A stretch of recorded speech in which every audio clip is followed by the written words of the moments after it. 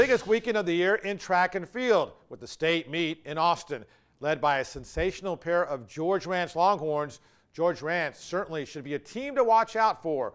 We're keeping an eye on the Longhorns' dynamic duo of champion Allison and Jayson Baldridge as our Whataburger Athletes of the Week.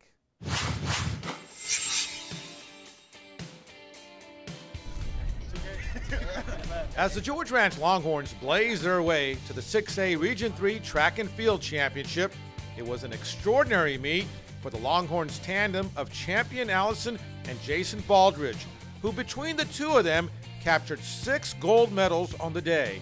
Regionals was probably the best meet we've had all year. You know, coming into it, we knew we had something to prove because we've been kind of off the radar the whole season. And when it came to the 4x1 and all that stuff, we just knew we just had to come there and perform and show up. And when we did that, we knew everything else was going to come through. So, champion, who owns the nation's 4th fastest time in the 400 meters, finished first handily in the 400, while also running the anchor leg in the Longhorns 400 and 1600 meter relay victories.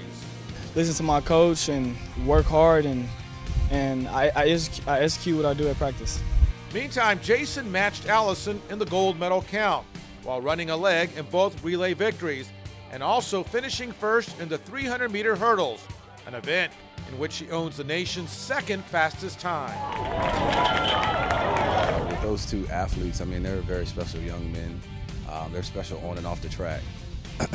They do everything that is asked of myself, their teammates, and they're the two type of athletes that a coach dreams of having. Champion will run collegiate track in Alabama. Jayson will run for the Baylor Bears. For now, they're blazing a trail for the George Ranch Longhorns. We just push each other in practice, you know. Even though most of the time I'll be doing my own hurdles and stuff like that, we just still push each other, motivate, talk to each other and everything. With us being the 2 seniors on the team that kind of lead the team on both the relays and all that stuff. It's like having twins who are just equally as talented and equally as fast.